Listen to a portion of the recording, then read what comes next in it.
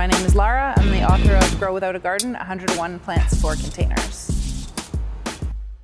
Our number one question has to do with tomatoes, having healthy plants with lots of leaves, but not a lot of fruits and flowers. Tomatoes are self-pollinated, so they don't actually need insects, but vibrating or buzzing the plants can help to increase the pollination. Try to prune some of the lower leaves off. The plant has only so much energy to put into the fruits and flowers. These thin little baby branches that come out in between the main stem and a leaf, pluck them off. That could be why you're not getting fruiting.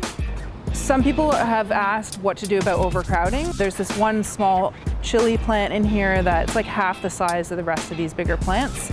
We decided just to sacrifice this one, and that will leave a more healthier environment for the plants that are left.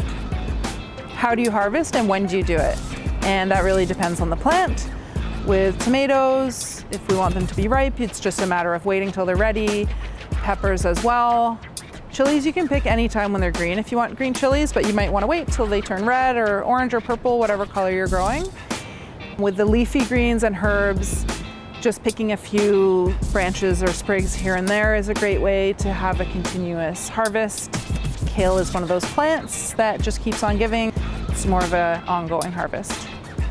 It has been really, really rainy this year.